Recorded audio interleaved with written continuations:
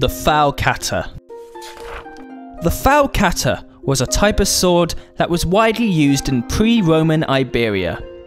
This sword was used to great effect during the Roman conquest of the Iberian peninsula, and as a result was firmly associated to the Iberian tribes from the south of this peninsula.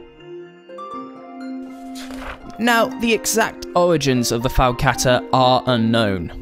Some say the Falcata was deprived from a sickle-shaped knife of the Iron Age. However, it may well have been introduced into the Iberian Peninsula by the Celts, who also likely introduced ironworking there.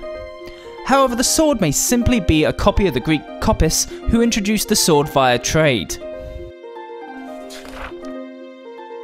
Now, the Falcata was a single-edged blade that pitched forwards towards the point. Now, the edge was concave near the hilt, but gradually widened the nearer to the point you got. This meant that the Falcata is able to distribute its weight in a way that is able to deliver a blow similar to that of an axe, while still maintaining the long cutting edge of a sword. Now, the grip of the Falcata was typically hook-shaped. The end of the grip was usually connected to the hilt via a small chain.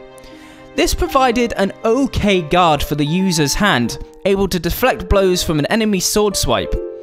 These guards were also very highly decorated. The quality of swords in Iberia was to an extremely high standard.